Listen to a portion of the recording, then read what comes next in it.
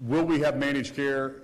Yes, that's the intent, is that we have 4 contracts with managed care coming in, and so we will fund out of the $8 billion that we spend in to cover about 1 million lives that are on Medicaid in the state of Oklahoma. There's going to be $2.4 billion that are covered through a managed care system. So we'll be asking hospitals readmission rates. We'll be asking about getting people into primary care earlier.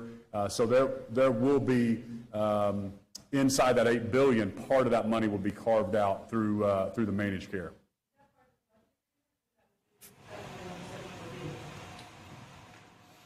Well, I don't know if it's part of the budget agreement. In the budget agreement, we don't have funding to change anything. Like they said, the $164 million in expansion cost will be paid for out of the Healthcare Authority.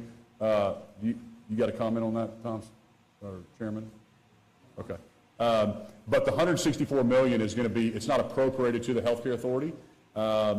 Inside, and I think Chairman Wallace said it, there's about 5% that's available, and we think that we can pay for that expansion population out of the Healthcare Authority's budget already. They're not having to appropriate another $164 million. Carmen, keep in mind that whenever the people pass Medicaid expansion, they put it in our Constitution to pay for. And as a budget writer, I'm obligated to raise the funds and somehow that we pay for Medicaid expansion. It's the Healthcare Authority that decides on the executive level how to dispense that.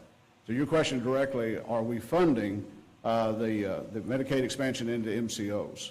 And we're funding what the people of Oklahoma put into the Constitution that we must fund. Pretty much a recap that yes, because state question 802 funding is taken care of. There is enough existing funding currently at the Healthcare Authority for this upcoming year. But we put in place a plan within this budget with the ladder approach on SHOP to continue to pay for as these federal dollars start to fall off. And there's additional funding that's coming in with an enhanced FMAP rate that started, which was 6.2, started last year about March, or about the time the pandemic hit. It will run to the end of this calendar year. There is another increase of 5% for any state that has not expanded yet that will go to the end of the federal fiscal year of 23. So that will go basically to October 1st of 23 for us. But when that stuff falls off, we do have the plan to continue forward with the ladder on SHOP. So the answer to your question, the expansion is paid for based on the vote of question 802.